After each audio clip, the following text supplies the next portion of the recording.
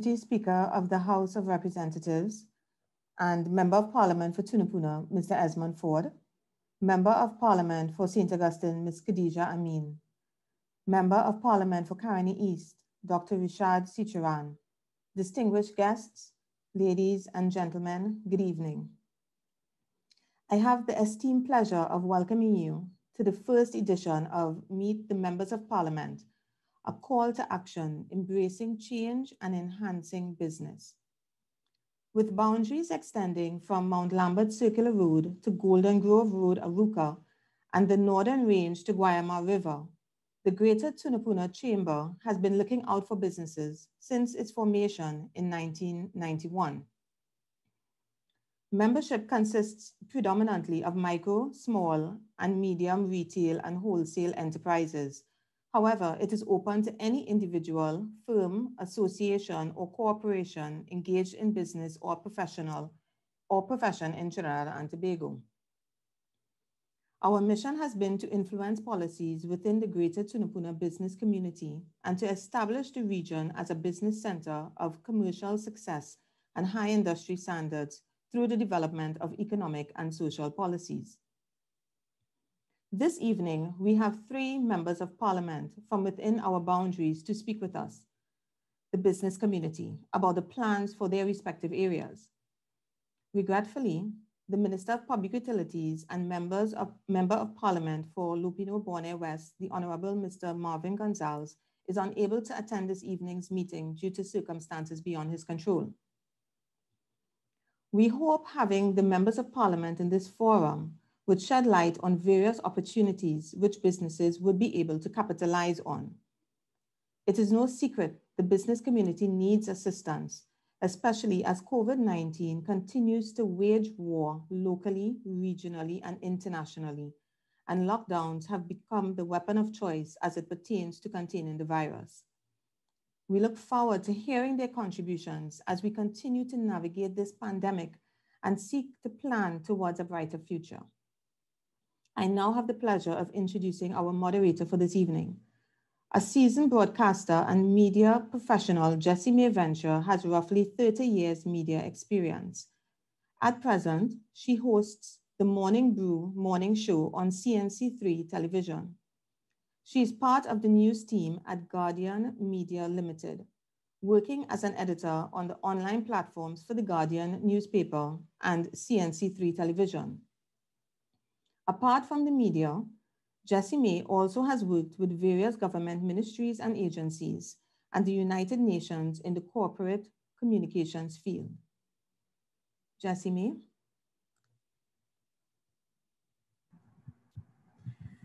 Thank you, Madam Chair. Melissa Senhouse, President of the Greater Tunapuna Chamber of Industry and Commerce. The Honorable Khadijah Ameen, Member of Parliament for St. Augustine. The Honorable Esmond Forde, Member of Parliament for Tunapuna. Dr. the Honorable Rishad Seecheran, Member of Parliament for Caroni East. The Board of Directors of the Greater Tunapuna Chamber of Industry and Commerce. Members of the Greater Tunapuna Chamber of Industry and Commerce. All distinguished participants in today's virtual forum, members of the media, good evening, everyone. My task today is simple. I will be introducing each of the presenters, the featured speakers this evening, who will be sharing their visions for the sustainable economic development of their respective constituencies. Each speaker then will make their presentation for 10 minutes, after which we will open up the floor for questions for 15 minutes before moving on to the next speaker. Many of you will have sent in questions when you registered for this evening's forum, and we thank you for sending those questions in advance. Because great minds think alike, what we've attempted to do is group together according to similar themes, the questions that you would have submitted in advance to ensure that we get as extensive coverage of the issues you want addressed as possible. But rest assured, the Secretariat and I will do our utmost to ensure that our presenters respond to your questions today. So now that we've got the housekeeping out of the way, it's my privilege to begin our working session by introducing our first presenter. In August 2020, Khadijah Ameen was elected the Member of Parliament for St. Augustine. And prior to becoming an MP, Ms. Ameen served as an opposition senator during the 11th Republican Parliament. She chose the path of working for her country through local government, having previously served as the chairman of the Tunapuna Regional Corporation. And she has served the Greater Tunapuna area for many years, faithfully and well. Without further ado, the Member of Parliament for St. Augustine, the Honorable Khadijah Ameen.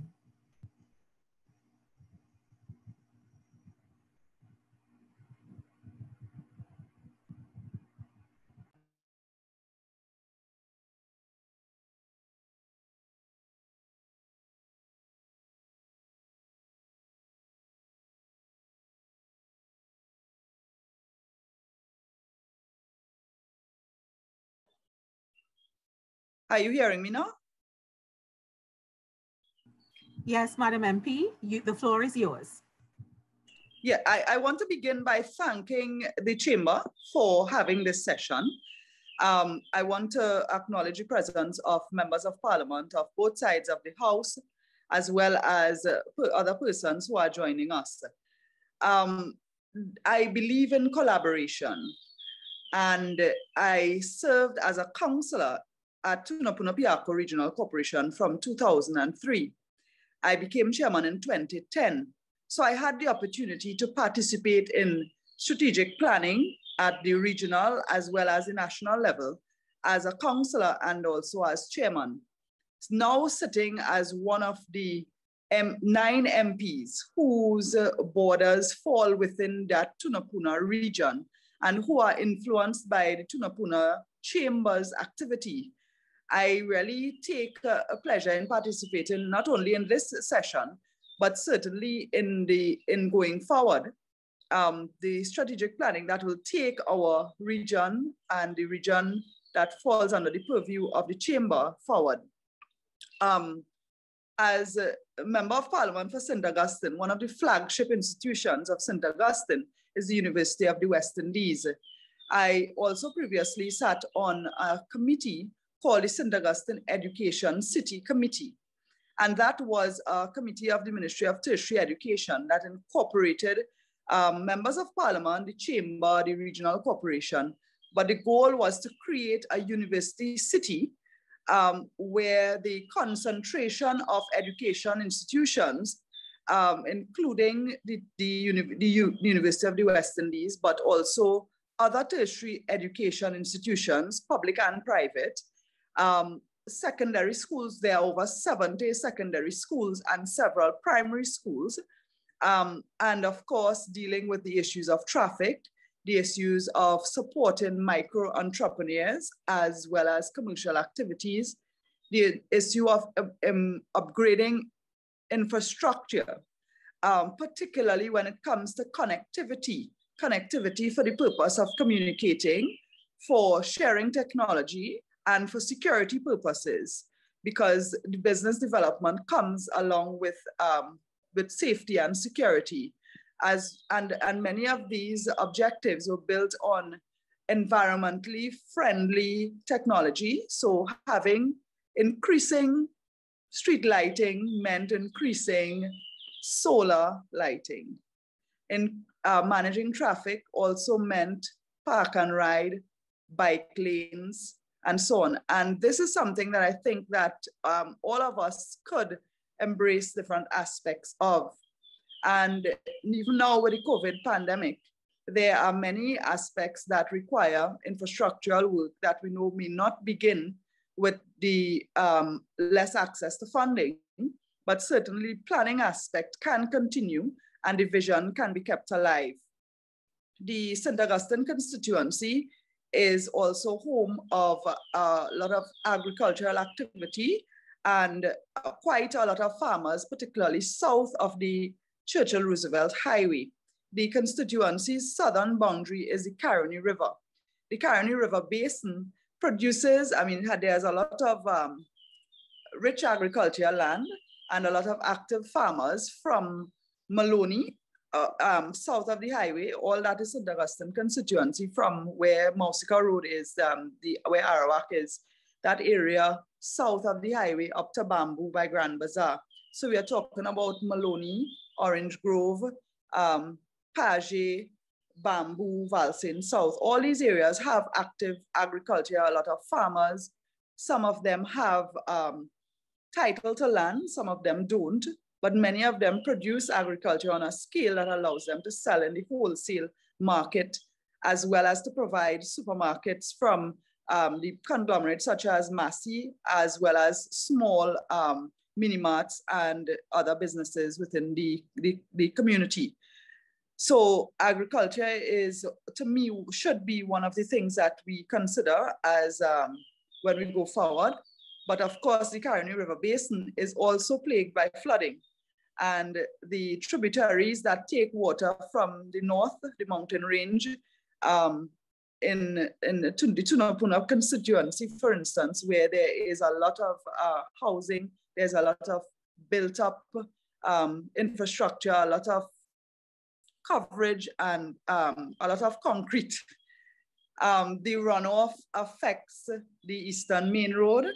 It affects businesses there, but it also affects the agriculture south of the highway, because that water makes its way down to the Caroni River, and we have flooding every year, as we know.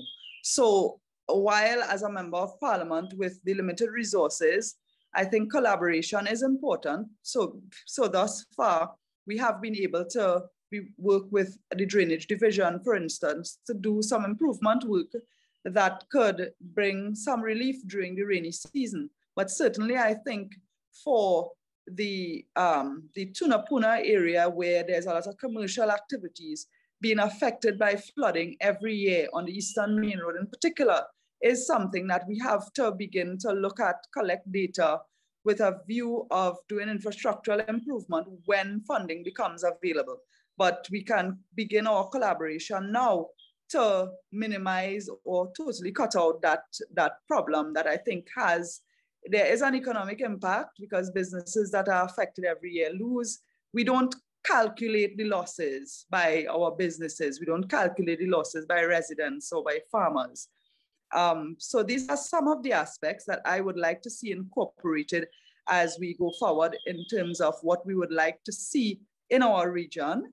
And even though boundaries separate us because we represent different constituencies, the truth is that what happens in one affects the other. And going forward, it's important for us to collaborate. And I, as a member of parliament and a representative, I do look forward to hearing from the other members of parliament, but also that we could reflect on existing strategic development plans that were done by professionals. Even before I became chairman of the Tunapuna Corporation, we had the regional development plans that were done when Mr. Patrick Manning was the Prime Minister.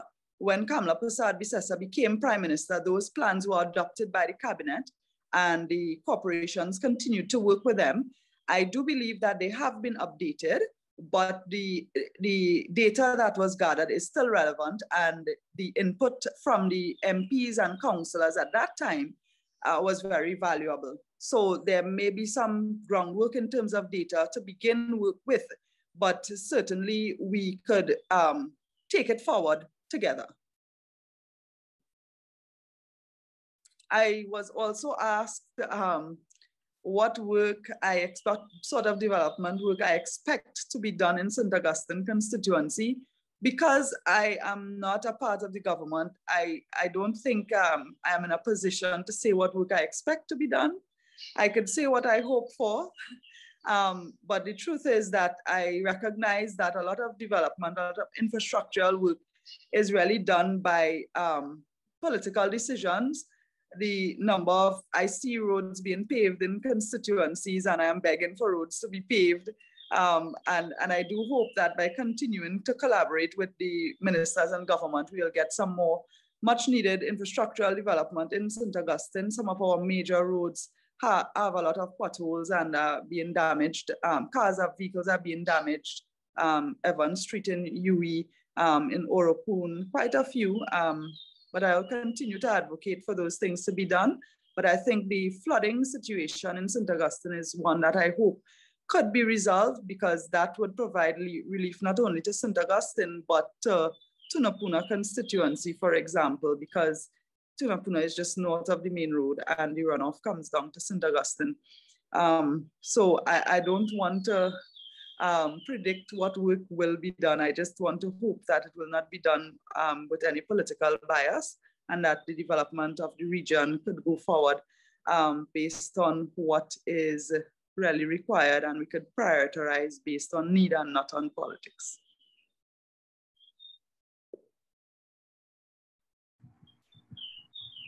Madam MP, have you come to the end of your presentation? Is there any final point you'd want to add? Well, that is it for now. I think it was suggested that we talk about what we hope to see, yes, and what we expect. You know, but what I hope to see is not in line with what I expect. And as I say, because I'm an opposition MP, I just have to depend on the collaboration and the goodwill and the charity of the government. But I must say, though, that quite a number of businesses have been stepping up. We have been meeting with people who own businesses in the constituency who are willing and who have started to purchase, for example, purchase material for construction works, for small drainage projects, for material to patch some major roads, contractors who have volunteered their equipment. And the Tunapuna Corporation has indicated that they have labor available. So through that collaboration with the corporation, the businesses, and contractors who may have equipment, we have been able to do some work. But I do recognize that this is only a drop in the barrel. But the business sector plays an important role for a member of parliament who really has to depend on charity and goodwill from others to assist areas and persons in need. Okay, Madam MP, thank you very much for your contribution. There were a couple of questions that popped up during your presentation, which you sort of answered, but just for the benefit of everyone, if you could just respond to them once more, in case that anyone would have missed what you said earlier. One, are there any upcoming projects that would be able to stimulate the local communities and generate gainful employment for small construction companies? Construction is a capital expenditure that I know there may be limitations on.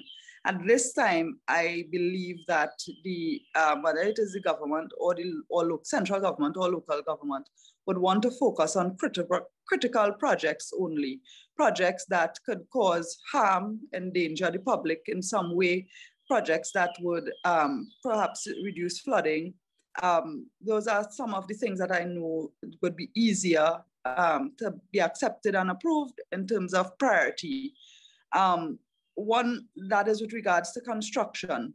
One thing I must mention, I spoke up to yesterday at the UNC's virtual report meeting about micro entrepreneurs and facilitating small and medium businesses. In this pandemic period, a lot of people's side hustle have become their main hustle. A lot of people who had a job and lost their job are now trying to sell food, sell vegetable produce, and even arts and craft and so on. One good example is the use of Eddie Hart Savannah car park for vending, especially for food vendors.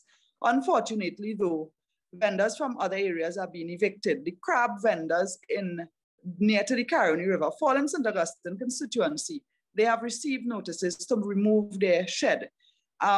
This is, even though roadside vending is illegal, I think it's important for the authorities at this time to facilitate micro entrepreneurs. So identify spaces within the region, and all of us as MPs and even the chamber can play a role in identifying those spaces, and the police would play a role in keeping those spaces safe rather than attempting to remove the vendors completely, demolish their structures and seize their goods. So the markets, the established markets should continue to operate, but we can also have weekend markets, farmers markets, and food courts set up in different areas. So I do hope that the regional corporation, the TTPS and others would rethink their approach when it comes to vending. And the HDC also has a role, because people who vend within HDC developments, that is also an offense. If you are selling hot dogs out of your apartment, that is not allowed according to the HDC. So that is another area where when it comes to the question of micro entrepreneurs, that I hope that the MPs who are here would be able to support.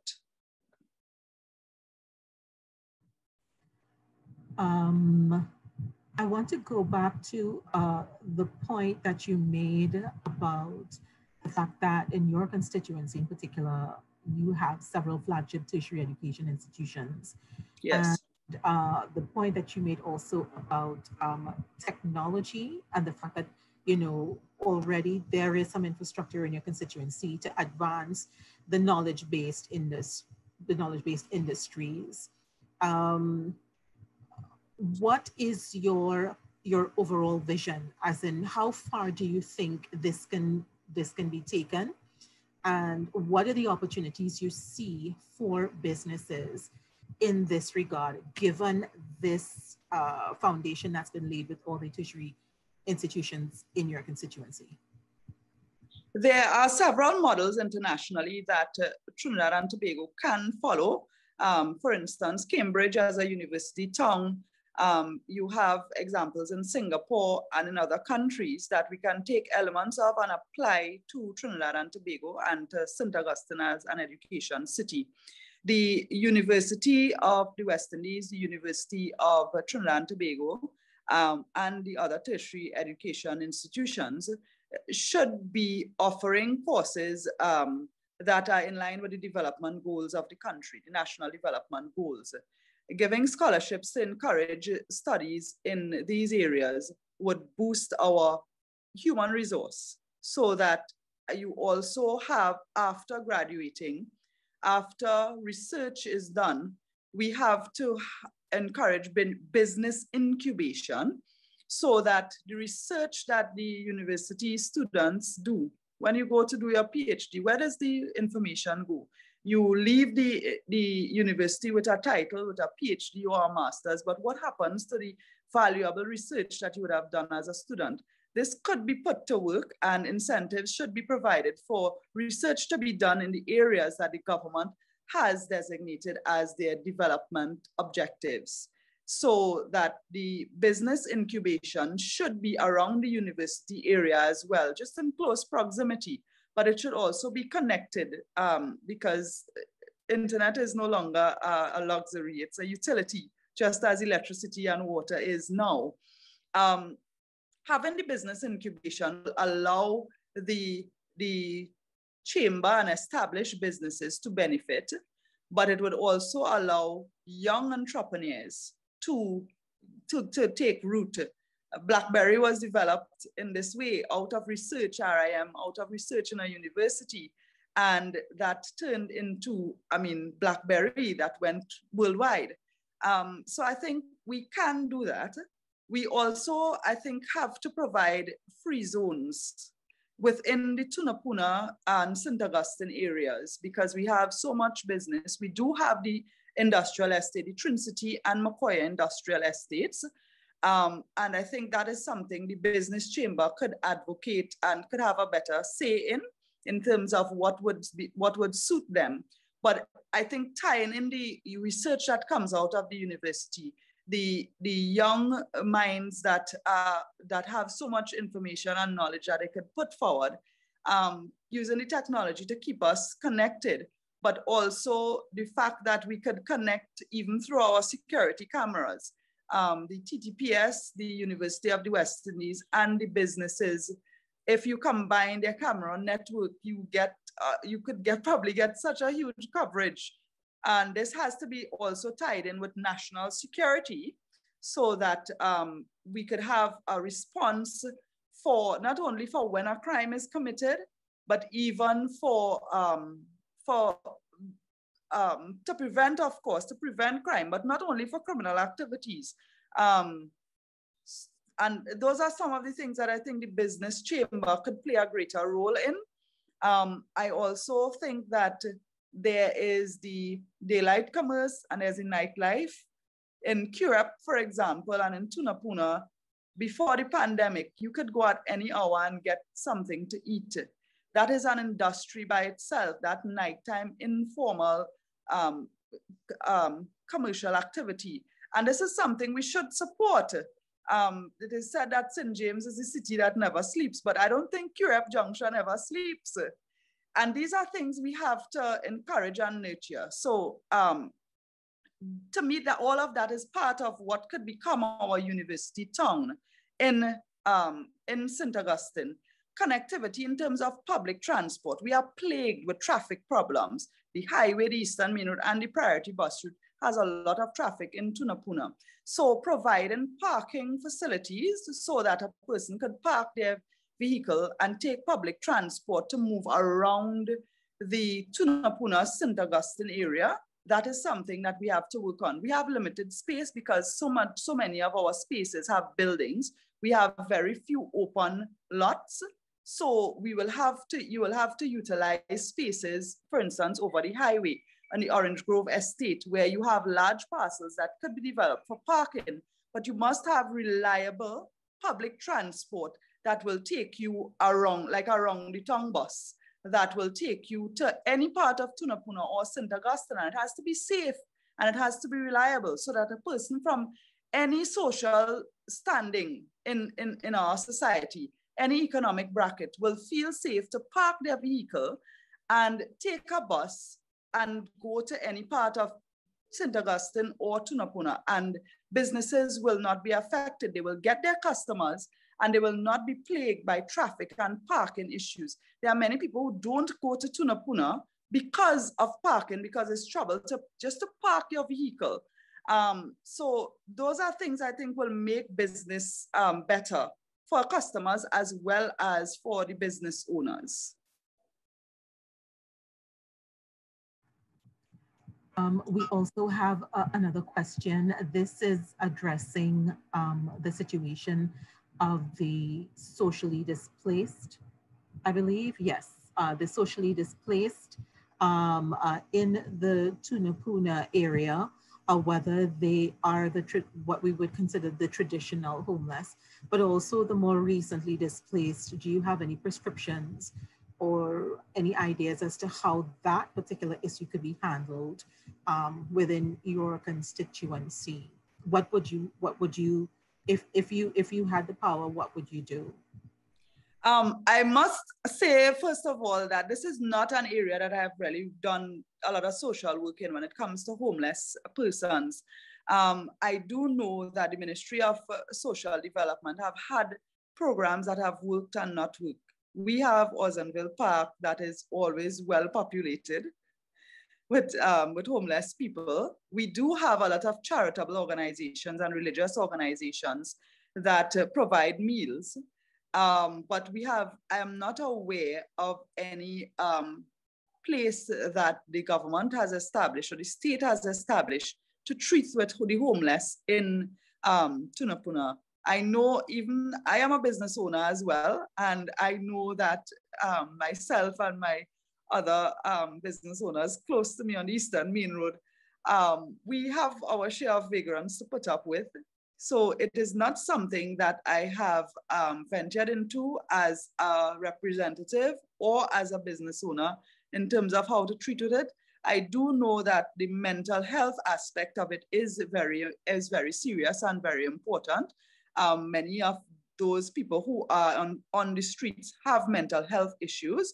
And we have to be able to treat with that in a healthy way as we go forward. But I do know too that we have issues with providing housing on the East-West corridor, but that might be something separate from the homeless. So I would leave the treatment of the homeless to others, but I must say that it is something that I do recognize, and I think we have the resources within the region to treat it, because we do have a lot of churches and charities who are willing to contribute and who do so even now without a structure.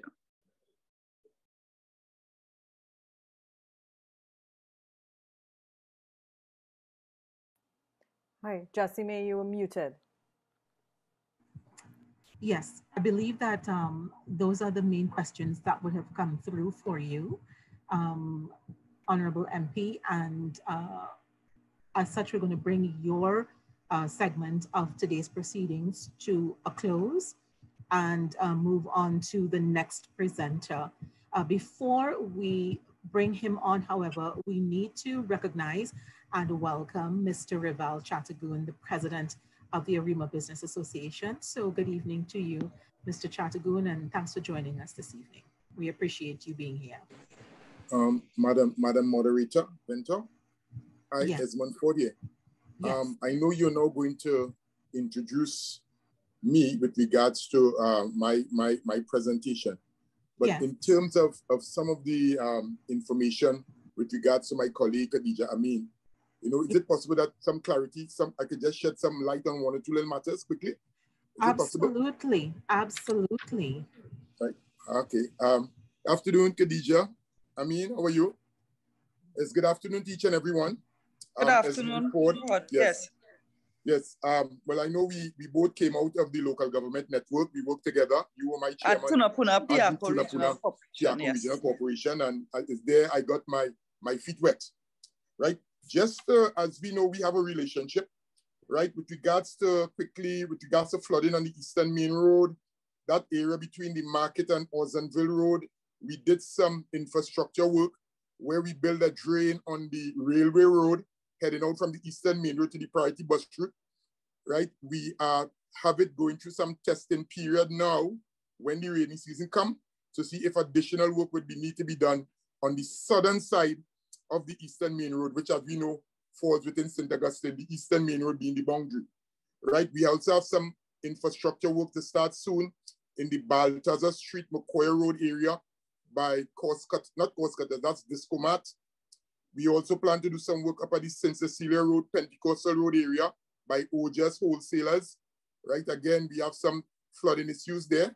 It's just to ensure that we get the water quickly, because as the rain finishes, usually the water runs off within 10 to 15 minutes.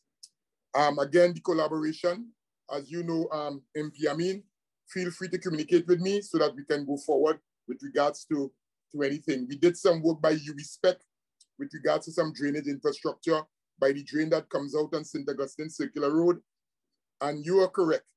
Businesses have been identified and contractors have been identified who are making contributions of materials in order for work to be done by either the Unemployment Relief Program workers or by the Tunapuna Regional Corporation.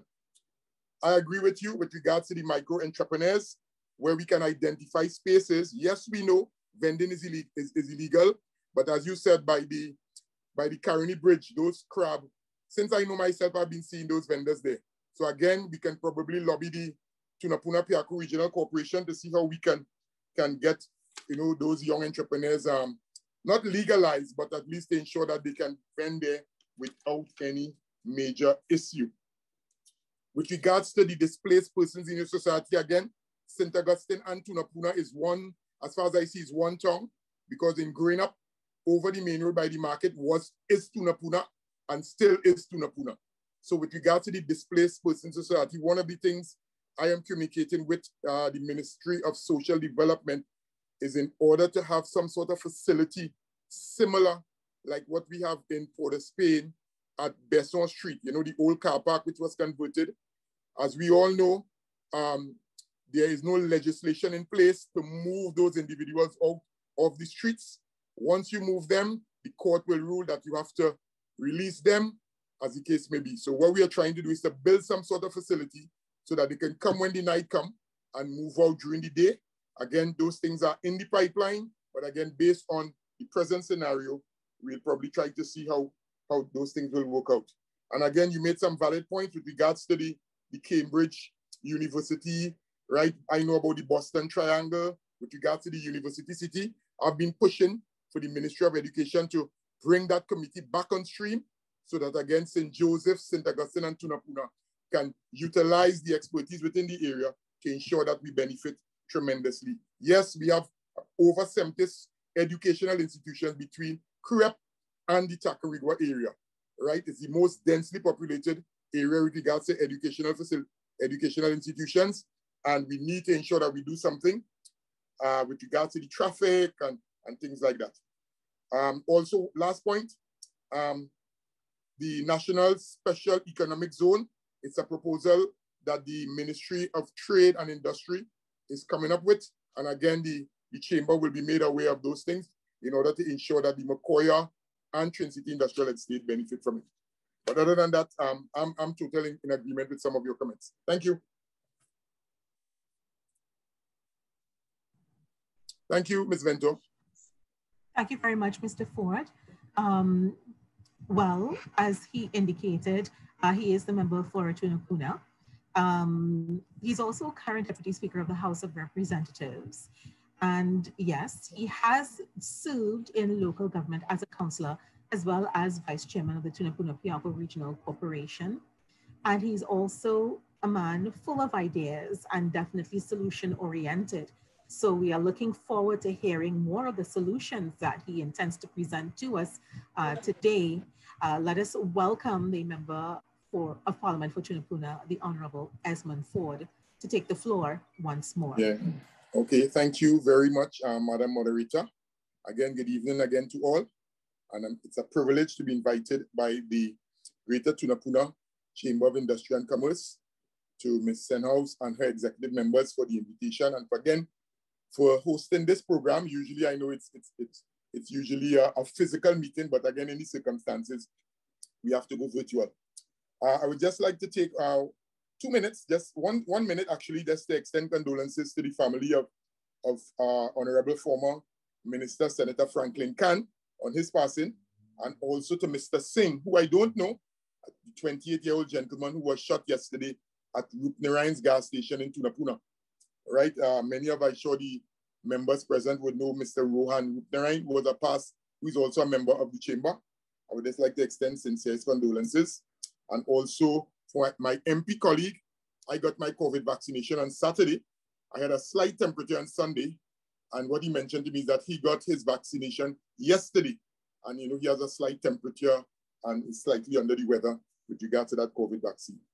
All right, Esmond Forde, as you all said, former councillor, former Tunapuna Piako Regional Corporation Vice Chairman, and elevated to Member of Parliament status in 2015, and elevated again for a second time in 2020. So I'm now serving my second year too.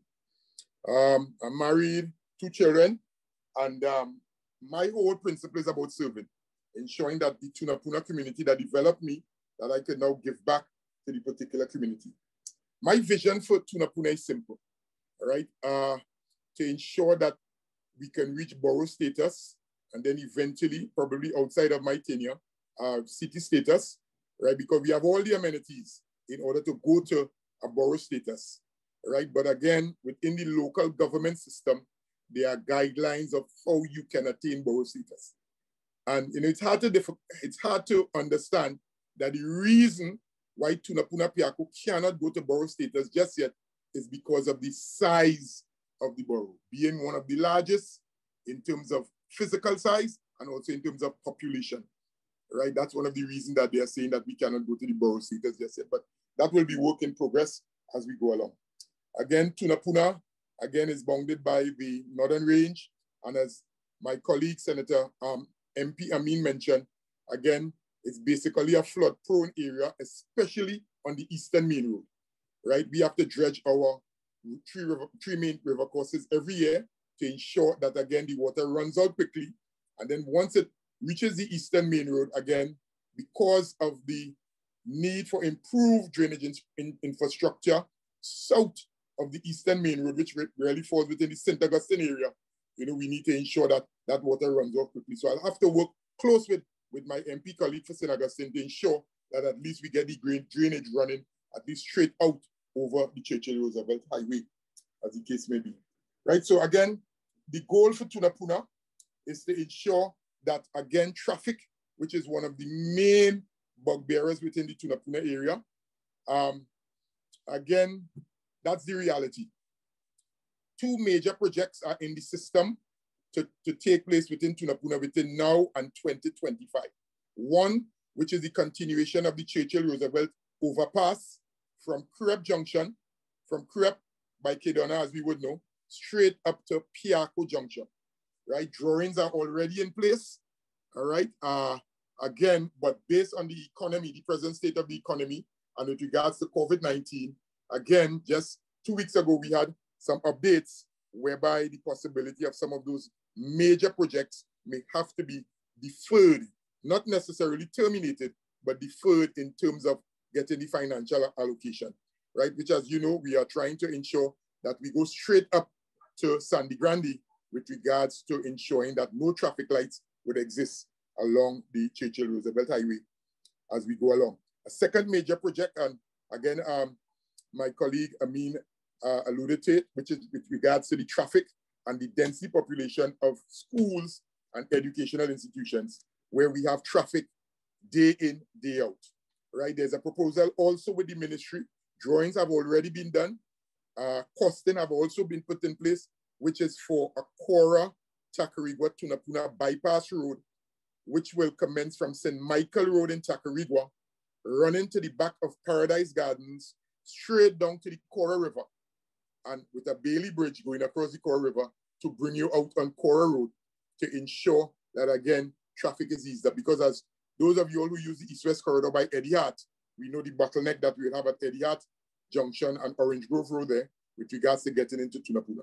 So that's another project. It's a costly item. And again, that also may be on hold as we go into the near future, right? Those are two major plans that we are looking at. We also are looking at some other link roads with regards to ensuring that my area goes up to the Maracas area in Akono. We are looking at the El Tutuj Gardens, where we need to put a bridge, a traffic bridge, in order to take them into their homes. Right now, they walk across a makeshift bridge, and then they also pass through people's property. We are also looking at the possibility of opening up the St. Michael Village, Mount St. Benedict, looking at ecotourism, right? As we know, Mount St. Benedict could be turned into a major tourist attraction, right? The monastery that is up there. We are looking also at including the Maracas Valley and also the Cora Valley with regards to some ecotourism development, where we are going to transform the Cora Valley Poolside 1, Poolside 2, the building that is there, transform it into an activity center where on weekends it can be used for market vendors. Again, it can be utilized for functions for individuals within the area. And again, ensuring that the various religious organizations, the Hindus, the Muslims, the Full Gospel, the Anglicans, the Catholics, would have their various locations along the river to continue to perform their rites. Again, that is also a project that may be on hold, again, due to the costing. And probably, you know, I can have discussions with the Greater Tunapuna Chamber Executive to see how we can enter some public-private partnership for the community in order to work that forward. Another project into 2025 is rebuilding of the Girl Guides Hut. Again, actually, it has already started. It's about 90% complete, where we have a Girl Guides Hut, which was property that was leased to the Girl Guides. And we are now building that on Tuesday Lane in Tunapuna, which is almost 90% finished. We are looking at establishing Tunapuna International Sports Program.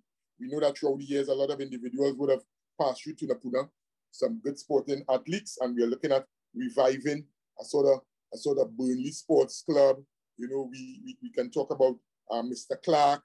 We can talk about former footballer Eddie Hart, former footballer Ken Hodge, we can talk about cricketer, and Iliraja and those guys who just in the St. Augustine area, Prakash Mosai and those guys. So we're looking at having an international sports in order to cater for the young ones within the community. Also, it was already started at Tunapuna Youth Desk. Again, from being a member of parliament for the last 5 years, the amount of youth that come to the office, and some of them don't know about for doing a resume, how to go through an interview, how to do a job application, how to get a job, right? So we have set up this Tunapuna Youth Desk, which is headed by a young man named Mr. Campbell within the community. He has an executive team, and they will be seeing everything with regards to youth within the community to ensure that we minimize the amount of youth that will be on the streets within the Tunapuna community. As we know, infrastructure, again, yes, I'm the MP for the area, but again, infrastructure falls within the various ministries, the local government, the Ministry of Works and Transport, the Tunapuna Piak Regional Corporation, the URP program. Again, I will just facilitate by providing some of the roads that I think as a layman that would need to be done, right? In order to think we have done numerous amount of paving within the Tunapuna constituency. What we try to do is to pave and ensure that the main access roads from Creb Junction coming into Tunapuna straight up to Cora are paved to ensure and to minimize that whole mindset of not being comfortable when you're driving on the road. Because that's the concept that I have as the MP, in that once my traveling public can be comfortable, so like for instance, Seecheran Road was paved,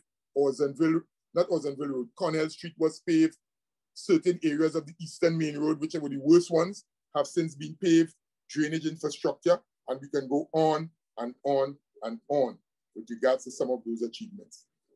Well, again, as my Senate MP colleague mentioned, we have roughly about 4 HGC housing development compounds within our area. Again, as the MP, I'm working along close with them to ensure that, again, those that need painting, right now I'm dealing with Peachtree, where they have some manhole covers and some repairs that need to be done within the compound. So we are working on those things. The social aspect is very important. Again, one of the projects that I'm discussing also is, again, to have this facility whereby, because remember the St. Mary's Children's Home fall within my constituency. And as, let's be real, not all of them, when they reach and attain age 18, are facilitated, whether employment, whether going into the police service, the fire service, the Coast Guard, or finding some sort of employment. Some of them are displaced and they end up in the Etihad Savannah. Then they graduate to Constantine Park. Then they graduate to Orzenville Park, as said by my colleague. So what we're trying to do is to minimize. So if we can have this facility, right, where we can supply with a piece of land in order to ensure that we could put that in place, that will be a great asset for Tunapuna. One of the things that we were contemplating is relocating the Tunapuna fire station, because at times in peak period, again, it's difficult for the fire ambulances and the fire brigades in order to leave their compound. So we were trying to identify a location in the St. Augustine constituency over the Churchill Roosevelt Highway by the Mokoya area there, in order to create some sort of, see if it would be an easier access in order. But again, those are things that are in the system. Whether it will happen between now and 2025, it's difficult to say, because again, the Ministry of Finance will have to determine the viability of those projects and in terms of going forward with regards to that. Traffic, again, continue to be, as we said, the main bugbearer. So again, we need to identify some spots, whether it's the park and ride somewhere on the highway and you're coming to Tunapuna, because again, a lot of businesses are mushrooming. Tunapuna is not this normal small store again, right? The 4 major banks are situated in Tunapuna now. We have major businesses, the Sharon's bookstores, we have Mohammed bookstores, we have Pennywise now open a massive mall in Tunapuna. Right next door, the old Republic Bank building is now being renovated. I have not been able to ascertain what is going there just yet. We have the Tunapuna Administrative Complex. And even though during COVID, and we know it's tight, but a lot of business have mushroomed within the Tunapuna area. And again, as we go forward, we need to ensure that, that things are taken care of as we go forward. I would just like to end with regards to mentioning where does the Greater Tunapuna Chamber of Industry and Commerce comes in. Again, the government have been speaking about public-private partnership within our communities, right? MP Ameen mentioned about the Etihad grounds, car park, and the food facility, right? Some adjustments have in the pipeline to take place there, right, as we go forward. But like, for instance, Etihad is one of the most utilized facility within the East-West corridor, and I probably might be Trinidad and Tobago, right? Because we did a survey and over 4,000 individuals use Etihad on a daily basis from as early as 4:30 in the morning. And it could go as late as 11:30, 12 o'clock at night, right? So we have a food court, we have a car park, we have the Belgrose crematorium right next door. Thousands of people exercise there daily. So again, things like bathroom facilities, I know the corporation is trying their best in order to come up with a budget to do it. So again, if the Greater Tunapuna Chamber could come on board in order to provide the materials, whether you all have representatives who own hardwares, different things like that, haberdashery stores where we can utilize, you know, the materials from those industries, and we can have the Tunapuna Piako Regional Corporation provide the labor, right? We can look at trails development, the Cora Valley, Christine, the Maracas Valley, St. John. Individuals go up there exercising daily, utilizing those areas. Trails can be developed. They were there, but again, with the advent of crime and so on, the trails between Tunapuna into Lopino, those trails were abandoned. The trails between Cora Valley into Maracas, those trails were abandoned, but they are still there, and we can develop them with regards to ecotourism as we go forward. We can also look at the possibility of the skill set that comes from within your chamber, right? The individuals who are into IT, marketing, business acumen. A lot of you all would have small businesses, the expertise. We can meet and link to see how best we can assist, not the MP for Tunapuna, but the community of the Greater Tunapuna, which, as you say, run from Mount Lambert straight up to Golden Grove Road, incorporating Caroni, and also the Northern Range, right? As MP Ameen mentioned, 9 constituents falls within that boundary. So we can try our best to see what we can do. Again, we talk about the ecotourism for poolside 1, poolside 2.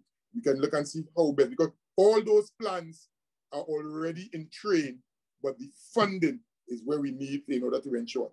And if I want to end now by saying the present need, again, our colleagues, our brothers, our families in St. Vincent and the Grenadines, right? This La Soufrière volcano, right? Contributions. I know that the Ministry of Trade and Industry would have contacted some of you all, so that some of you all may be dealing directly with the ministry. But again, through the MP office, right? Through the MP office, I have a facility where I'm collecting stuff. I probably have just about 300,000 worth of goods at my MP office there now in order to go out this week.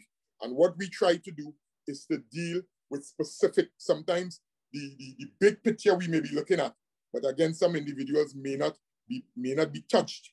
So what we try to do is to work around with the like for instance, the University of Southern Caribbean, where the president there is of Vincentian, and I'm liaising with him directly in order that we are given actually names, NGOs, groups in order to deal with. So again, you all may be doing it on a holistic scale, but we can also break it down to do it. As the MP for Tunapuna, I try my best to utilize the businesses within the Tunapuna area, right? The jersey, the logo that you're seeing here, again, it would have been done through one of your members, right? The badge that I'm wearing here, I got my COVID vaccine, again, one of your members, individuals, Pennywise, the Blue Waters, all the Mohammed Bookstore, Sharon's, those individuals, some of the hardwares, right? We do business with them in order to ensure that we provide and we give back within the community. So again, thank you and appreciate being here. Thank you very much, Mr. Forde. We do have a couple, not questions per se, but certainly responses to your presentation that you just shared with us. I want to tackle the second one first, which is coming from Allison Skinner Walker. and she's looking at the issue of Eddie Hart grounds, which you did address in your presentation, and particularly the issue of vending. She says there is very little parking now for patrons who wish to use the facility. She also wants to know what exactly is the criteria for vending. Clearly, it needs to be managed because the vendors appear to be encroaching on the green spaces. And she also is expressing concern about the sanitization of those grounds as well, which is a critical issue given the current COVID-19 pandemic. Okay, thank you, Ms. Skinner Walker. Again, as mentioned by both individuals, physically, the Eddie Hart grounds falls within the St. Augustine constituency. But again, it's a very influential ground with regards to the individuals of Tunapuna, because a lot of individuals utilize the ground. The Tunapuna-Piako Regional Corporation is the one responsible for all open spaces, recreation facilities throughout Trinidad and Tobago. So they are the ones responsible for Eddie Hart. With regards to the ground itself, yes, there's a car park. Yes, there's also a food court. There is plans in order to move the food court north of the present car park. Again, all those things were supposed to start to commence end of 2019 into 2020. And again, all those things are on hold at present with regards to Tunapuna-Piako Regional Corporation. So what happens presently is that the food court operates on the car park where individuals park as well as those who vend, right? Again, there's a custodian there and they try to manage it, but not all times it is able to be managed properly. So sometimes individuals park between the vendors as we go along into the evening, into the night, as the case may be. That's one. Sanitization.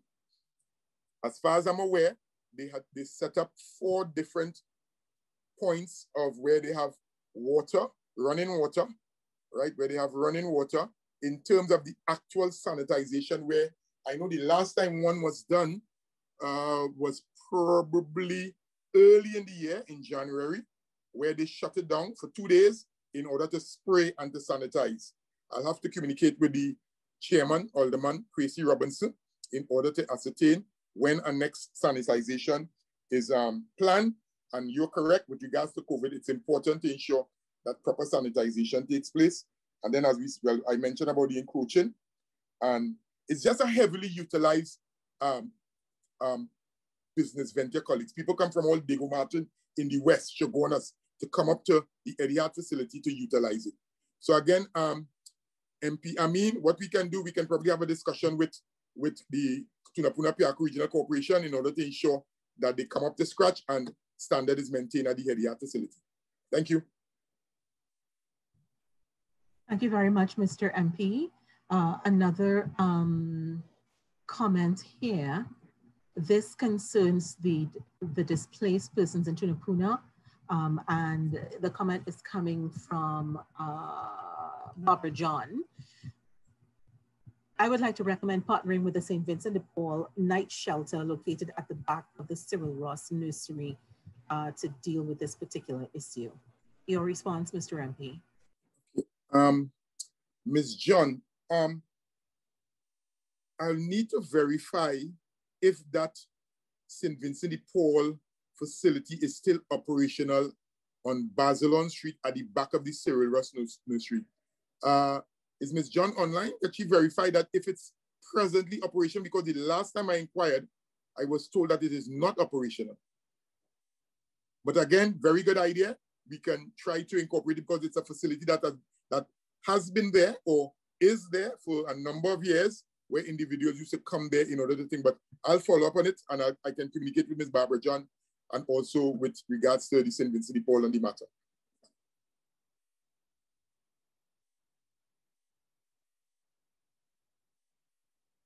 I'm not hearing you, Madam Moderator. I'm not hearing you. My apologies. I forgot to unmute my mic. Yes.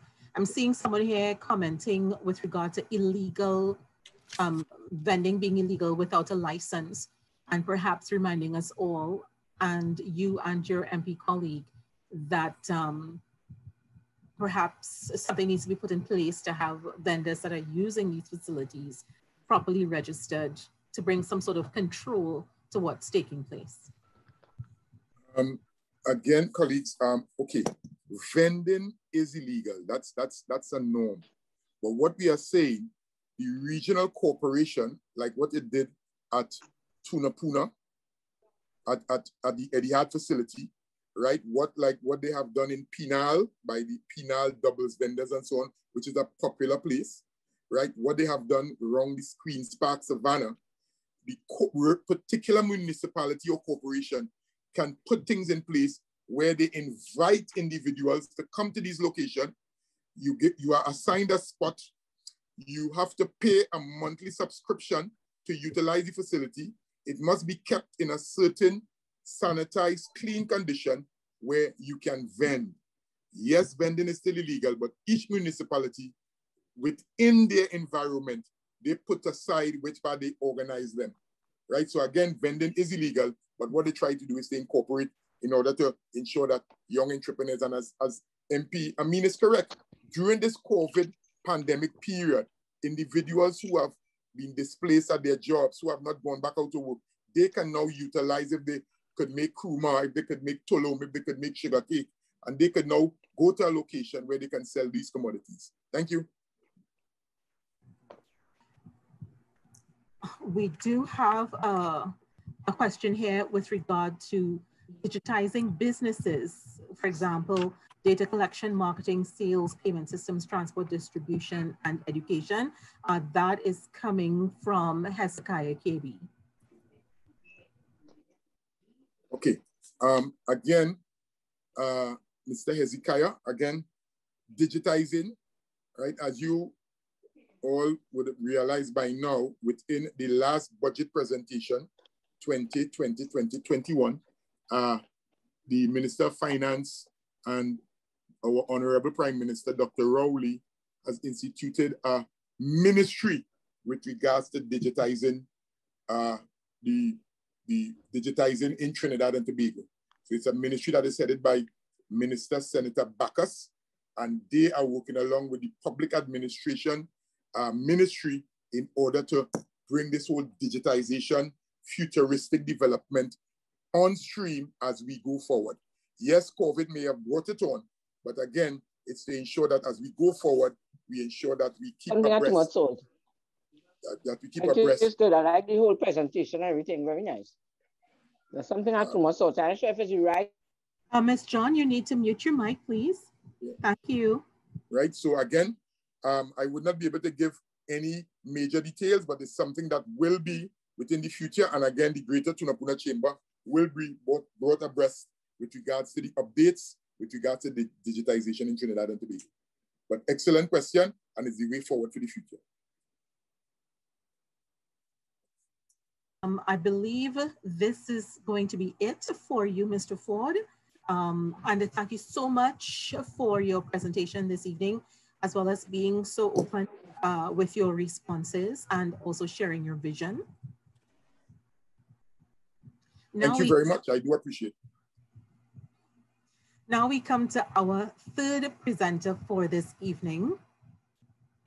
Dr. the Honorable Rishad Seecheran is the Member of Parliament for Caroni East, and he was first elected to the House of Representatives in August 2020. He now sits as part of the 12th Republican Parliament. He also functions as the Shadow Minister of Health on the opposition benches. Let us warmly welcome, to make his presentation, Dr. the Honorable Rishad Seecheran, Member of Parliament for Caroni East. You have the floor, Dr. Seecheran.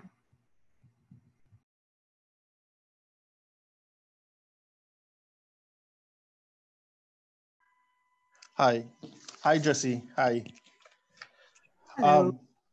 So thank you for having me here at the Greater Tunapuna Chamber of Industry and Commerce. I'd like to thank the President for inviting me. I'll also like to thank my fellow contributors, MP Esmond Forde, as well as my colleague, MP Khadijah Ameen. Very, very good contributions. And I'd like to thank you all for viewing this, this activity that we are doing here today. I will speak today generally on national issues, and then we could focus it onto Caroni East. So I did a little bit of research, and I came up with 6 topics with regards to embracing change and enhancing business.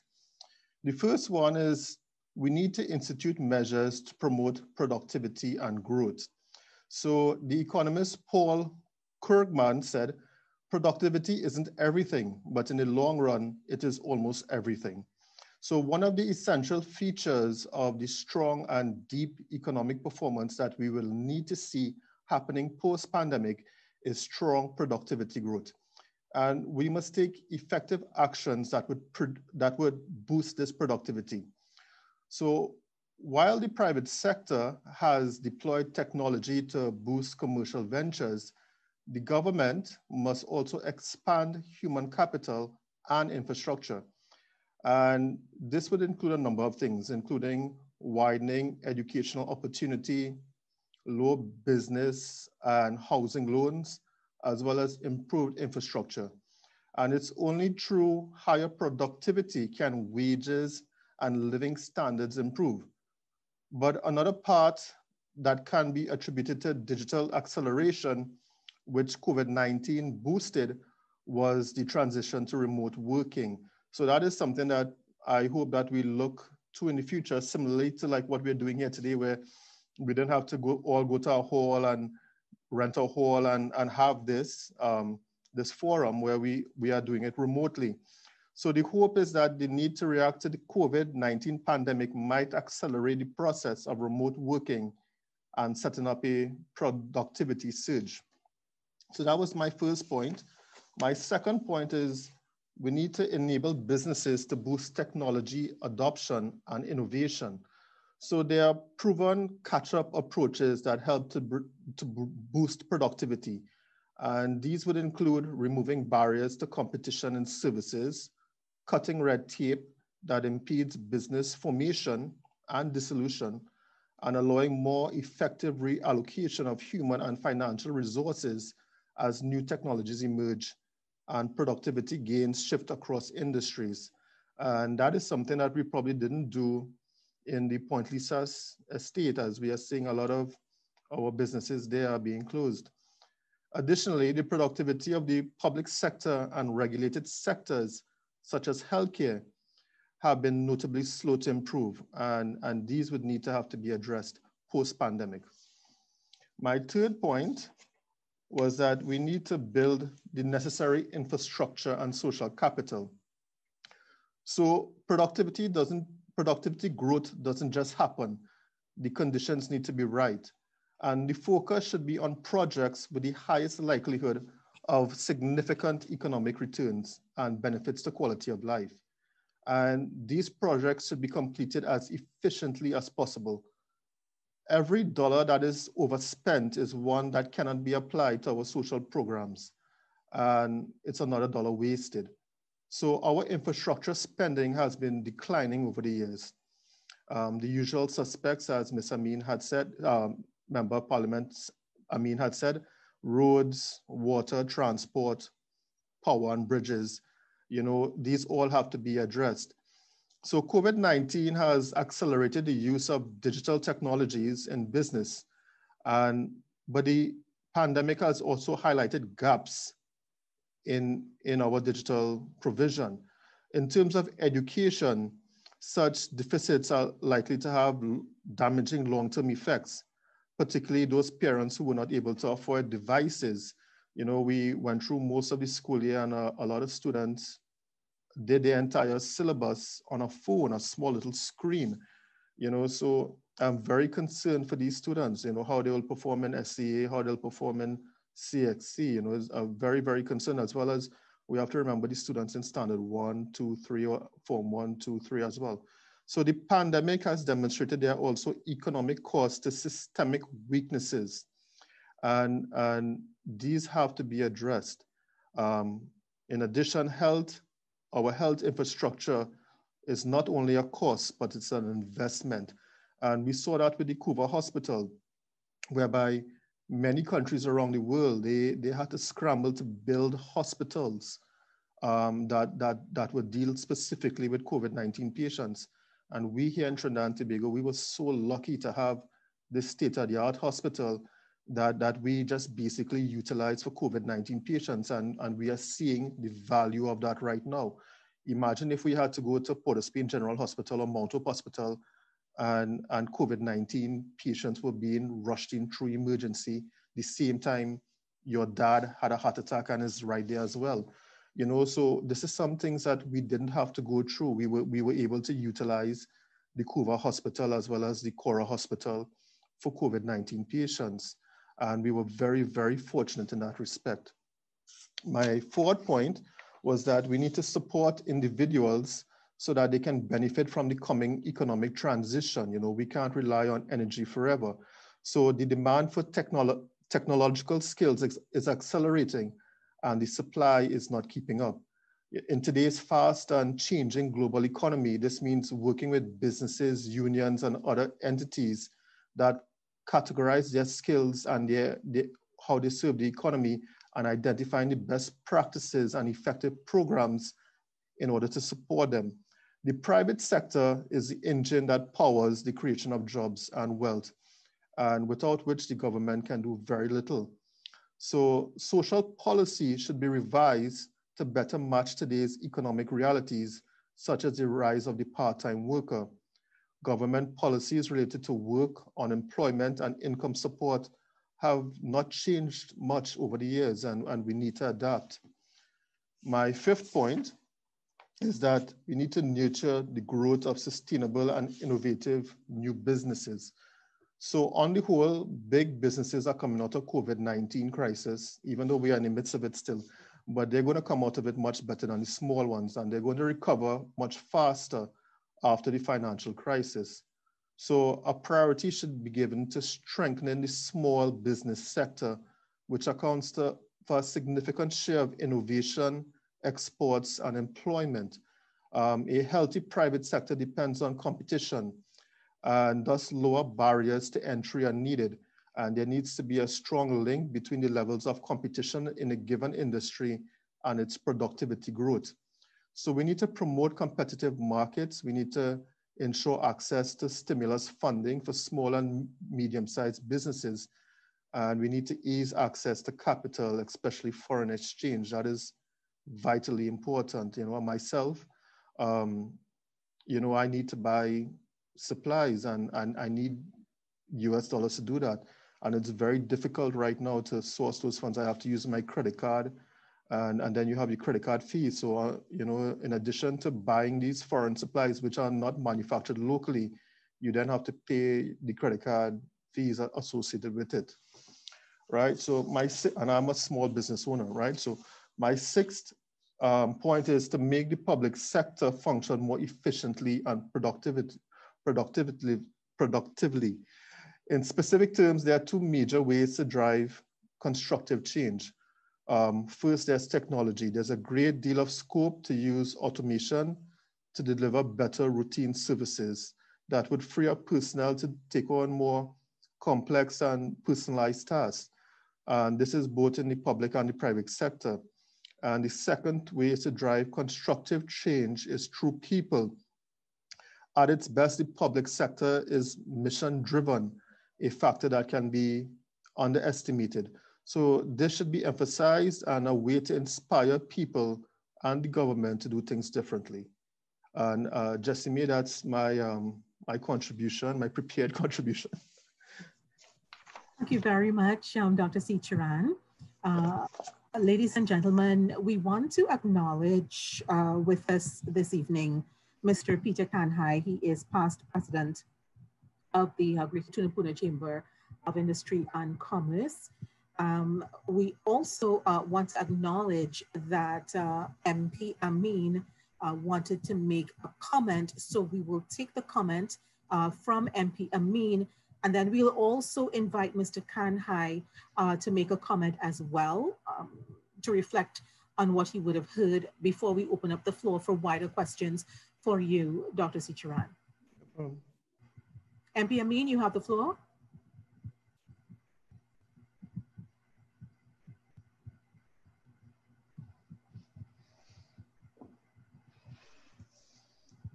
I believe you need to unmute your mic.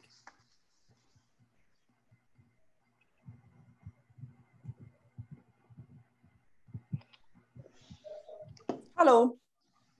Hello. Yes, yes. MP, we can hear you. Please go ahead. Can you just say that again? We can hear you. Please go ahead. You have the floor. I understand you wanted to make a comment during the presentation. Oh, yes, I was, I just wanted to acknowledge the points being made by Esmond Forde as a member of parliament, where he can list so many of the roads being paved and the projects that are ongoing in the Tunapuna constituency. St. Augustine constituency is along the east-west corridor. The north of the main road is Tunapuna and south of the main road is St. Augustine. And the unfair allocation of government resources must be a part of this conversation.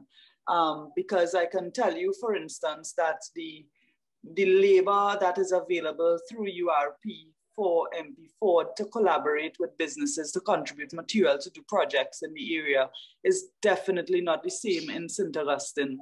There are 49 CPEP gangs in St. Joseph. There are 15 in St. Augustine, and double that in Tunapuna. My colleague in Caroni East would also share that the unfair distribution of government resources when it comes to these projects put us at a severe disadvantage. I do hope that MP Forde, even though he's not a minister, and we do have another minister, Honorable Marvin Gonzalez, I do hope that they would utilize their voice through the collaboration in this forum for similar resources to be allocated to the other constituencies that are part of this greater Tunapuna area, so that we could develop the region and move forward, and not have, a whole list of roads paved in Tunapuna, a list of roads paved in St. Joseph, and no roads paved in St. Augustine and Caroni East and so on, you know? So while we are talking about development and what we hope to see, and the reality of what is happening on the ground is also, I think we have to deal with that. And I hope that MP Forde will have my support in voicing to his ministerial colleagues the need for that equitable distribution of resources. Honorable members, may I just intervene here in this moment? May I summarize by saying that clearly you both are on the same page, and it sounds as though, you know, you've made overtures to each other, and we can expect great things in the future for the greater Tunapuna area when you collaborate and share resources and visions and expertise. How does that sound? I could not have said it as how you said it. Agree. Okay. All right. Yeah. So I'm seeing the virtual handshake and backslapping taking place. You've done it in public. It's being recorded. We can play it back for you just in case you need to refresh your memory at some later date. Yeah, and I think, you know, because the chamber is hosting this session, you have some mutual ground on which government and opposition MPs can meet. We don't have many spaces like this, but the advocacy going forward has to be a collaborative effort as well, because a request coming from myself as an opposition MP is treated very differently from a request coming from a government MP. And it will be treated probably in higher regard if it's coming from the Tunapuna chamber. So I think meeting in a space like this and agreeing on what is required going forward, and then taking that to the government as a team, seeking the interest of the region, might be a middle ground to evening the playing field a little bit when it comes to the allocation of resources and the development of the region in going forward. But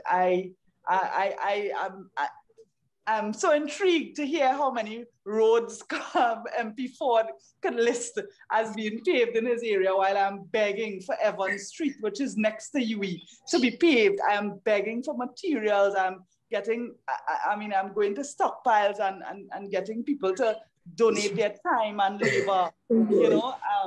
So I do hope that maybe my colleagues here could. All right, Madam Moderator, I'm going to have to function like the Speaker of the House. Please, I'll abide by your ruling. Take your seats, please, members. Take your seats. Let's calm down. Let's have a sip of water. We do have Dr. Seecheran waiting for persons to put questions to him. We do have Mr. Kanhai, I believe, who wants to make a contribution or two. We do have people who want to comment on what they would have heard Dr. Seecheran put forward this evening. So let's bring Mr. Kanhai on very quickly. Mr. Kanhai, you have the floor. Thank you for joining us.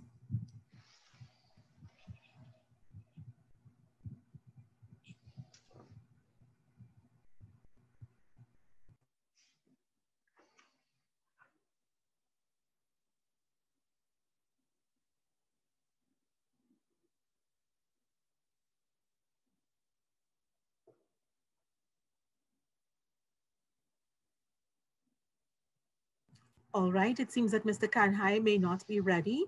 So let's look back at Dr. Seecheran's presentation.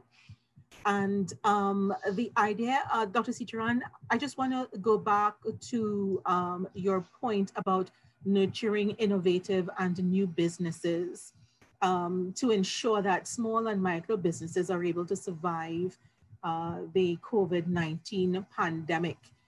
You talked about the fact that we needed to emphasize competitiveness, but looking at your constituency in particular, what are the key kinds of businesses in your constituency that you think need to get that special nurturing and that special assist with regard to helping them become more competitive and more sustainable going into the future? Thank you, Jessie. Well, definitely agriculture. We have a lot of agricultural land in Caronis.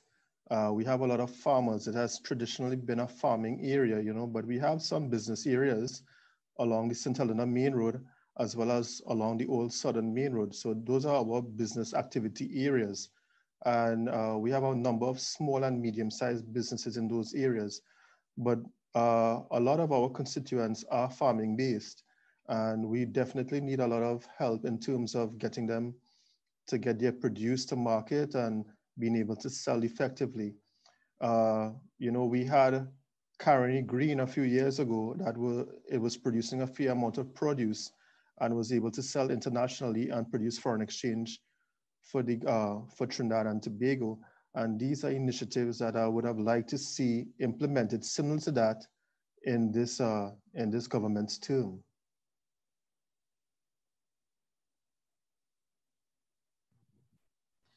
So there is an opportunity, particularly in your constituency, for any members in the chamber to consider investing heavily in agriculture and agribusiness. Is that what you're hinting at? Oh, definitely. We don't know how long this COVID pandemic issue would last in Trinidad and Tobago. We have the issue of vaccines, and then we are seeing a very huge surge. You and I talked this morning, around 6 o'clock this morning, and then we have figures that came out this afternoon saying that apparently we have 170 something new cases. And I hinted to you that we don't know what the actual level of the surge would be. We were considering 134 would be the highest it would go. And then this afternoon we are hearing 170 something. So we don't know how long this pandemic would last. And because of that, a lot of persons that are in the food industry have been decimated. And this is not only in Caronis, this is around the country. Persons that had invested into restaurants, into catering, events planning, all of these persons, they are totally lost. I feel so sorry for someone if they actually took a loan to open one of these businesses. So with that being said, and the vaccination rollout being so slow, we have only vaccinated 2% of our population, and that is only with one dose. And then we have the fact that there's possibly the more transmissible variant now in the mix in Trinidad and Tobago, and I hope it is not. So the situation we have with our partial lockdown, with our health restrictions, is going to last, in my opinion, well into this year, into the end of this year, and hopefully not, but into next year. So, going into the food industry, in terms of the restaurant business, in terms of catering, these persons, that industry is almost dead right now. It's completely gone, and thus it's not a viable business to invest in right now. And we have to probably look at agriculture in terms of feeding our nation and reducing some of our food import bill, so that we could free up some foreign exchange for more valuable things that we may need in the country. Thank you very much, Dr. Seecheran. I just want to piggyback on what you just said a moment ago with regard to food production and broaden it a little bit. Food, a country's ability to feed itself is a critical thing. And during times of crisis, we learn very quickly how well we are able to do that. So food production is a national security issue. You have indicated that your constituency is primarily agriculture-based.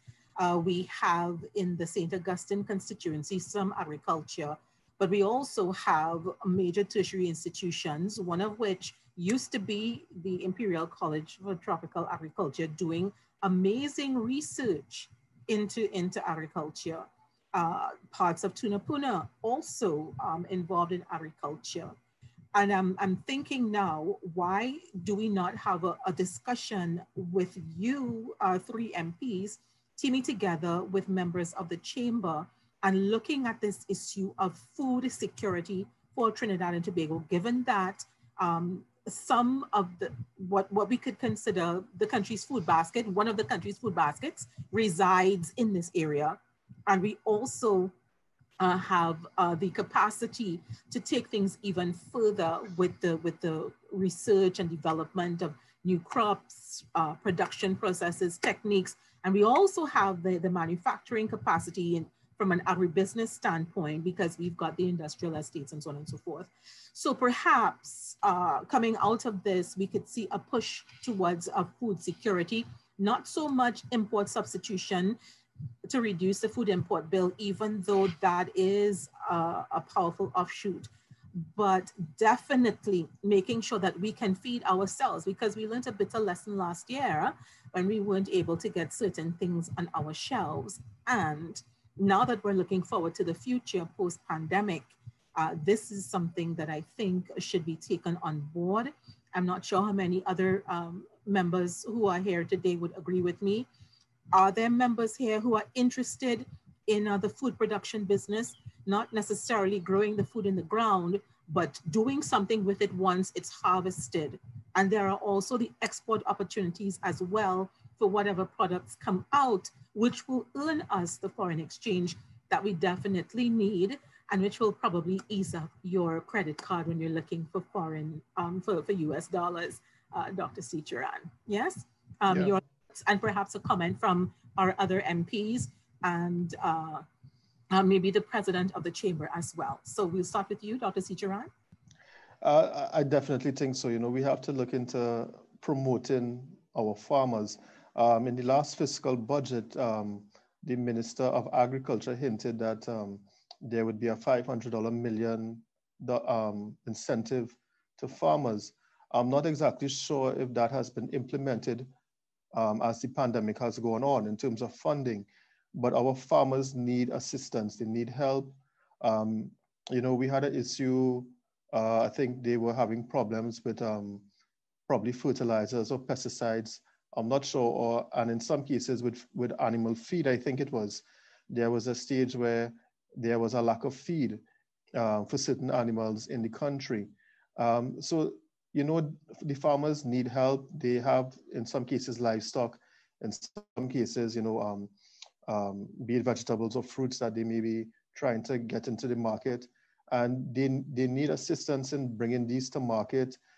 We need food processing plants that would be able to, in some cases, have these produce able for export to different CARICOM neighbors and even regionally.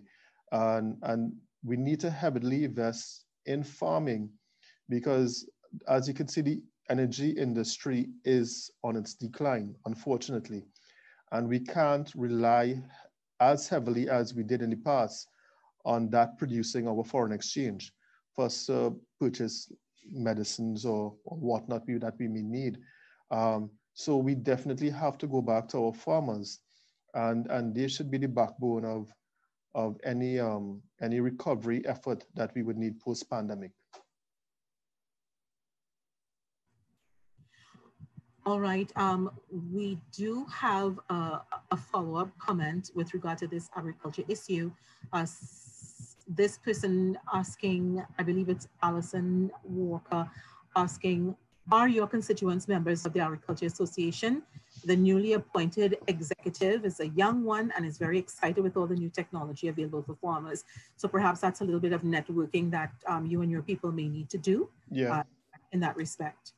We also have an observation from, with regard to garbage collection by business owners, particularly in the Tunapuna, St. Augustine region. I guess someone rapping business owners on the knuckles and saying that they need to be a little more conscientious and beware of the environment and that they're functioning in and do better with their garbage disposal.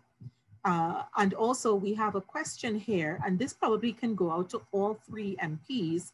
Someone from, and I suspect this is someone from the creative entertainment industry. Has any consideration been given to the live events industry as a business opportunity? Since you have the floor right now, Dr. Seecheran, you can respond very quickly. The live events industry right now would be very difficult. Right now, we have limitations on the number of persons that could gather. So for the next probably 18 days or so, it could only be 5. And what I'm seeing right now is that the cases are increasing. And as I told Jesse this morning, we don't know what the peak is. You know, we have no idea. It could be a number that we don't want to even consider. So in terms of live events, that is something that I would be very tentative in promoting until we conquer this coronavirus in the region. And we would not be able to do so until we vaccinate at least 70% of our country. Unfortunately, we are nowhere close to that. And as I said, I could foresee quite easily we're going into next year under similar conditions that we are in right now. Any comments from the other two MPs? Madam Moderator, yes. On the topic of agriculture, right, as far as I'm aware, the 500 million agriculture stimulus package, again, through the NAMDEPCO, through also the Agricultural Development Bank, right? Because again, I know applications have been sent out in order where individuals can apply in order to access the various facilities with regards to agriculture. And then all the various VAT-free custom duties exemption on the particular agricultural items for registered agricultural farmers are still in place, right? They continue to exist. I think it's the whole idea of, you know, as we as MPs tapping in to the Ministry of Agriculture to ensure that our constituents, especially, you know, the farming aspects of those individuals are considered. With regards to, somebody spoke about garbage disposal. Again, garbage disposal is something that we have been doing now for a lifetime, right? All of us for a lifetime, and somehow, sometimes we don't seem to get it right. The idea of simply putting out your garbage in a respectful manner. When I say respectful manner, a proper garbage bag, not properly put in a disposal receptacle. And you know, a simple thing members of the Greater Tunapuna Chamber and other colleagues who are there. The evening garbage disposal sanitation truck will come down the Eastern Main Road and collect all the disposal bags from the various businesses. And for example, simple as it is, Pennywise and some of those large entities have been given limited quotas of garbage bags. Like for instance, Pennywise not supposed to put out more than 30 garbage bags on any particular evening. Because if they do put out hundreds of bags, you know what will happen? Somebody will be left out as we go along. Again, I am not a medical practitioner. I cannot speak directly again for the Minister of Health. Dr. Seecheran, I know is a medical practitioner. Vaccination slow, but according to the last memo, it's 19,765 vaccination as of this evening. And I think over a 2-week period from when we start, that gives us roughly 1,400 persons being vaccinated on a daily basis. And, you know, if we work out the maths as we go along, you know, again, right, we have presently, I think, 70,000 vaccines in Trinidad and Tobago, anticipated that we are going to get more because, again, we are hearing the news every day as what's happening with regards to the vaccination.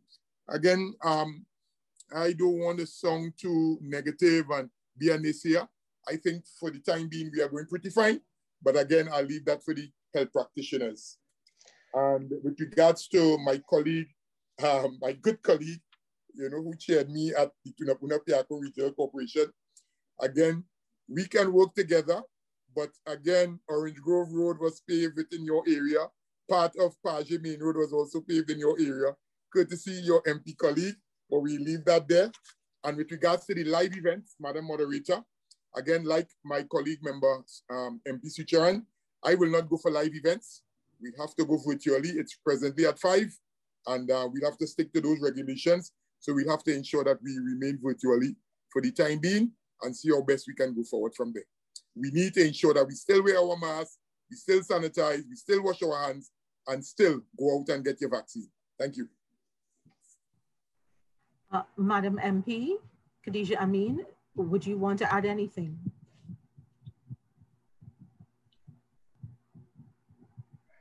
Just if I may add something.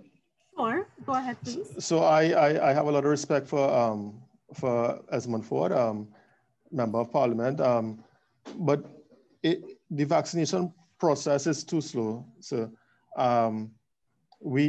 to reach herd immunity, everyone has to get 2 doses, and minimum doses Trinidad and Tobago needs is 1 million doses. So 70,000 is 35,000 persons being fully vaccinated.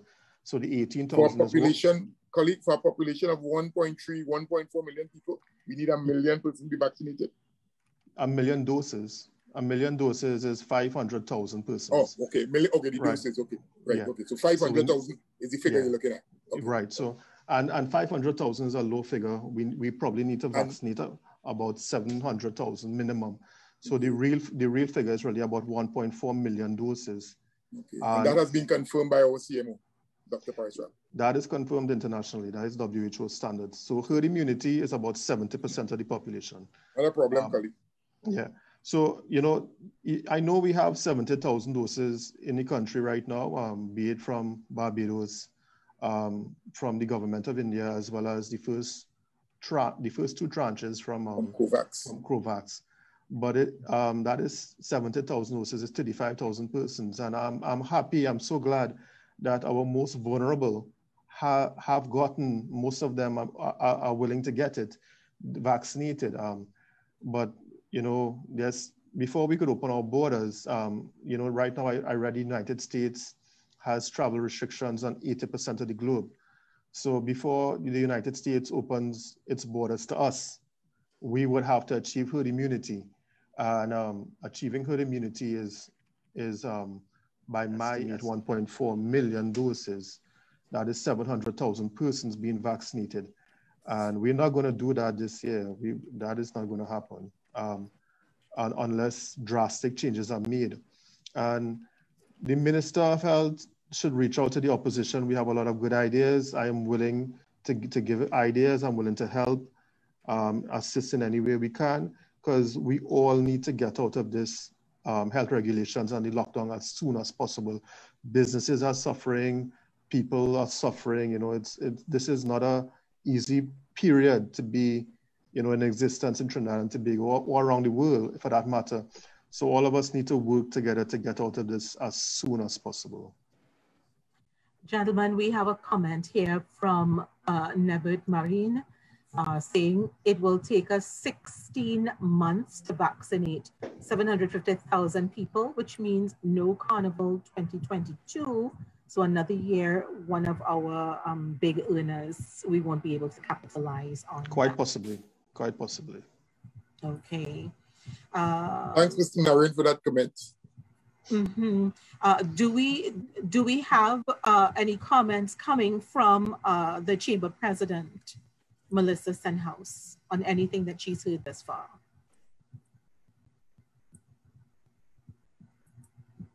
Thanks, Jessime. I am in agreement with the MPs as it pertains to food security. As we know, it's a must, and we're happy to see that all the MPs present are in agreement. So the Chamber will be more than happy to facilitate a meeting to discuss this further, as well as MP Ameen's suggestion about the vendors by the Caroni Bridge.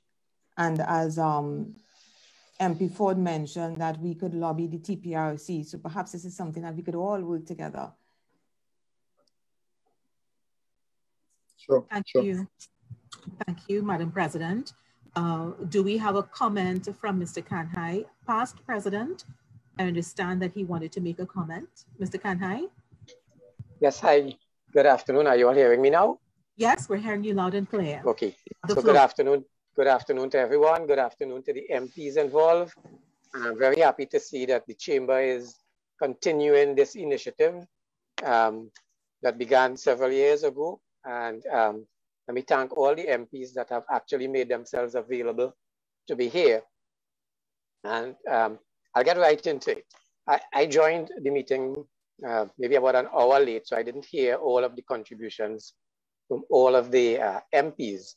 But I'm sure that there would have been some specific items that should have come up if they didn't, as it relates to the Chamber's jurisdiction, and in particular, the Tunapuna area. And just to name a few of them, the lack of car parking facilities in the township of Tunapuna, the issue of the antiquated Tunapuna fire station, which was an issue even when I was president. And I know that the Chamber had, during my time and after, made several recommendations for that fire station. I mean, the thing about that fire station and the Tunapuna and surrounding areas, it is that it is so densely populated, and a fire station with one fire tender is really, really, really not the way we should be going. And I know the recommendation was made by the Chamber years ago for government to consider putting that fire station. And I understand that Mr. Forde, MP Forde, may have spoken about it this afternoon, that fire station should go somewhere in the vicinity of the market on the highway, for a couple of reasons. One, there is land space, and two, there is access in every direction. The recommendation of the Chamber in the past was for this current site of the current fire station to be converted into a multi-story car park for Tunapuna. So I just want to put that back on the table. There was also the issue of borough status for the Tunapuna-Piako region. I mean, Tunapuna-Piako is probably the largest region in terms of population. And from the research that was done by the Chamber, it have all the attributes required to take it beyond borough status, in fact. But we will start with borough status. There is the university. There is hospitals, private and public, including Mount Hope. There are educational institutions, and I will come to that, and education city in a little while. There is every attribute that is required for making the Tunapuna Piako region a borough. And that of course will touch the constituencies of all the MPs that are on here tonight. So I hope that we can see something happening in that direction. Education city, I know from my past interactions with MP Forde that I don't have to sell him on the importance of education city, and I know I wouldn't have to sell that to MP Khadijah Ameen either. So that is another thing that I think the chamber and at least those two MPs should be on common ground with. And the benefits of that initiative, I think, is well worth the effort, and it is well in the benefit, in the interests of the population in this region. Now, I heard some conversation going on about food security. And on behalf of the chamber, I recall way back in 2008 or 9, I think it was 8, taking to the then Minister of Finance a proposal, a budget proposal for consideration to be given to the Orange Grove estate lands that are, well, now owned by the University of the West Indies. We see it as we drive up along the highway opposite the Twin City Mall area. And the proposal was that perhaps a tripartite arrangement, the university, the government, the business community in Tunapuna and environs can come together and utilize that estate that is under the university to develop some initiatives towards food security. The university can do the studies and recommend the crops, etc., etc. There are farmers in the area. The government can enable some of the infrastructure and so on, and encourage the business community to get involved, back the farmers, build processing plant or plants in the area to utilize that land that is currently just growing bush. And that is something I also want to put back on the table for consideration by all concerned here tonight, the chamber, the MPs, and if there are any representatives of the Tunapuna Piako Regional Corporation.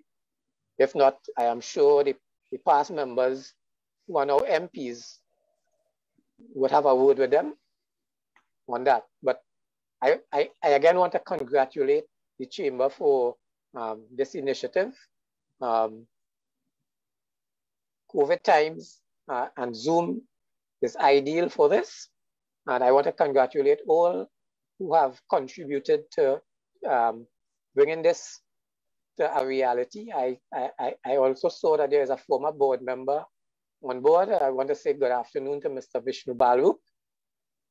And to all those who are with us here this evening. And I hope that all of the comments made here this evening, all of the initiatives enunciated, and all of the commitments made can be followed through, and that we can see some real, tangible results going forward. And I will continue to push through the chamber and any other avenue that I have to see some of these things come to fruition and to reality for the, not just for the members of the chamber and the community of Tunapuna Piako, but for the country as well. So by the way, we also have the airport in the Tunapuna Piako region. So we have everything to go beyond borough status, to go to city status for that matter. But as I said, let's start with borough status. Thank you very much for your contribution, Mr. Kanhai. Many of the issues that you raised would have been dealt with either by MP Ameen or MP Forde. It's unfortunate that you missed so much of their respective presentations. I just want to put a couple points out there. MPs, perhaps you need to address this issue the next time there is discussion in Parliament with regard to adjusting the COVID-19 regulations. Vishnu Balu seeking clarification. They've reduced the people gatherings to 5, but have they indicated how big a space those 5 people should occupy? Is it 5 people on a space as big as Eddie Hart Grounds? Or, you know, that kind of specificity needs to be included in the regulations the next time adjustments are made. So you would need to discuss with your respective parliamentary colleagues the way forward on that.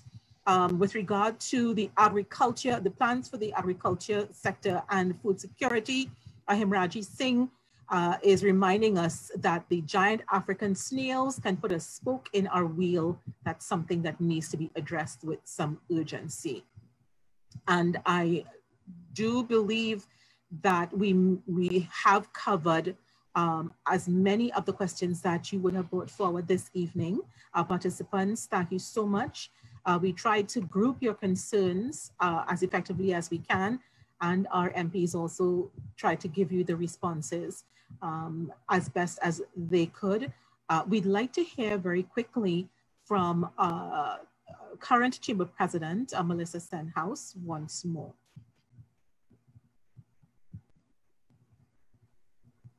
Jessime, thank you. I would like to thank all the MPs for their contribution.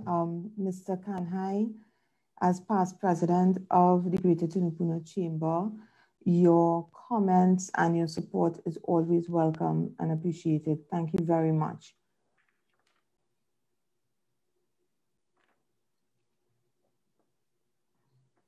Jessime?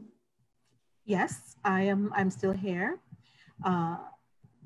I believe that we've come to the end of the substantive part of the evening's proceedings, but it is always a fantastic idea whenever great minds come together to say thank you for making something like this happen. And to bring the vote of thanks, we would like to call on Chamber Board Member, Mr. Ramon Gregorio. You have the floor, Mr. Gregorio. Thank you. Good evening, everyone. Good evening, MPs and members of the Greater Tunapuna Chamber. Thank you very much for being part of our session with the MPs. It's been very insightful, and I've been given the honor to offer a vote of thanks to the panel this evening. To MP for St. Augustine, Khadijah, Ameen, thank you for your focus on enlightening us on your agriculture as you way forward, some of your ideas about the mitigation of flooding and impacts on the farmers in this region, as well as your call for collaboration. I think it's a very central theme in a COVID-19 pandemic world, collaboration and all hands on deck being a very interesting theme. And thank you very much for highlighting that and demonstrating the need for collaborative partnerships. For MP for Tunapuna, Esmond Forde, thanks for enlightening us about the Tunapuna and environs area. Very, very topical issue for us at the Chamber. Talking about the flood works in Tunapuna area, the National Special Economic Zone. I know that's quite keen. Persons are quite keen for that to come on board, as well as an update on the Tunapuna Borough status conversation, as well as a general update on the infrastructural works in the Tunapuna area. And thank you so much for updating us on that. And for MP for Caroni East, Rishad Seecheran, who happens to be a colleague of mine, a good old schoolmate. Nice to see you again, MP Seecheran. Thanks for giving us your 6-point agenda in terms of telling us about promoting productivity, which I think is a very central theme. A lot of entrepreneurs in the Chamber and wider Caribbean have now been forced to become innovative, have been now forced to adopt technology in a different way. And thanks for your insights along those themes. I think it's a message that needs to be repeated time and time again. If we don't innovate, we'll die. Sorry to be so drab, but that's essentially it, especially, and COVID-19 has shown us that. So thank you very much, MP for Caroni East, Rishad Seecheran. And also Mr. Kanhai, past president, thanks for offering your sentiments. Thanks for giving us your perspectives as a past chamber president, as well as your vision and your hope for developments in the Greater Tunapuna.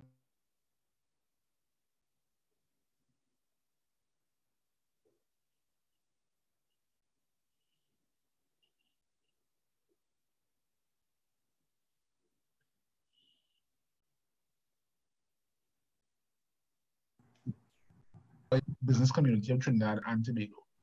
So thank you very much, everyone, for being part of this evening's initiative. I hope you walked away with some food for thought. And until the next time, be safe. And I hope 2021 pans out for you in a way that you expect, given all the challenges with COVID-19 and life in general. Thank you very much. Thank you very much, Mr. Gregorio. We have a quick comment here from Esmond Forde. Good meeting. We need to document this session with an official report. Well, Mr. MP, the session has been recorded, and yes, I think they took all of that into consideration. So rest assured, you'll be getting more details on this session from the Chamber. I would like to thank the Chamber for giving me the opportunity to moderate this session. I'm looking forward to hearing great things coming out of it. As someone working in the news, would love to report on some of these initiatives that we talked about today. Looking forward to that. And on that note, I will pass over to Madam President to make the final word and to dismiss us all. Madam President.